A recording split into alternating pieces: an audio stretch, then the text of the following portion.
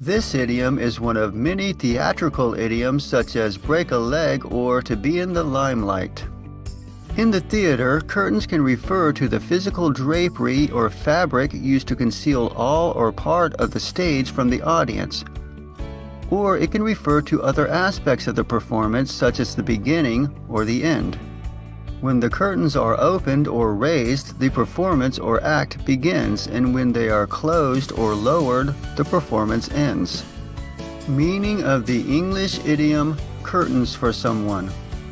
Also used, it's curtains. If it is curtains for someone, it is their death, ruin, or end. Examples of use. If the mechanic hadn't found the problem with my brakes, it may have been curtains for me.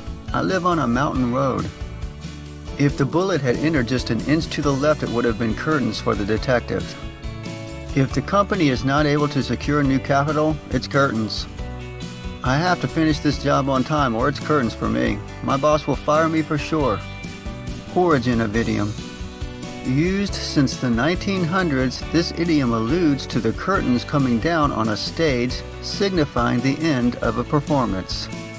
If you liked this video and found it helpful, do me a favor and give it a thumbs up and comment below.